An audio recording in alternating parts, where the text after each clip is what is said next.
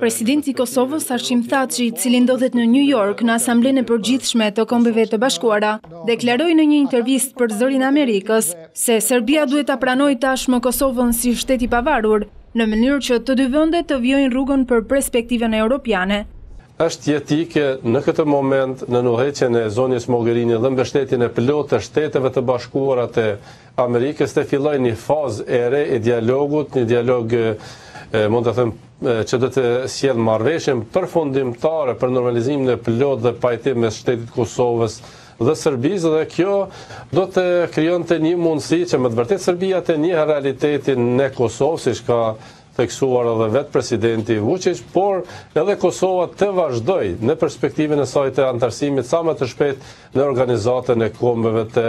Bashkuara. Duke folur për të ardhmen e Kosovës dhe rrugëtimin e saj drejt Bashkimit Evropian, Thaçi u shpreh se pa ratifikimin e demarkacionit nuk ka liberalizim vizash. Kreu i shtetit ritheksoi se ky është kushti i Brukselit. I pyetur nëse mbështet idenë e një tregu të përbashkët të propozuar nga presidenti serb Aleksandar Vučić, Thaçi tha se qëllimi i Kosovës është të ketë marrëdhënie të mira bilaterale me të gjitha vendet e rajonit. Kosova prej 95 kriterëve që është dashur të implementojë për liberalizim të vizave, 94 prej tyre i ka implementuar. Çështja e demarkacionit të kufirit është jetike, duhet të kaloj në kuvendin e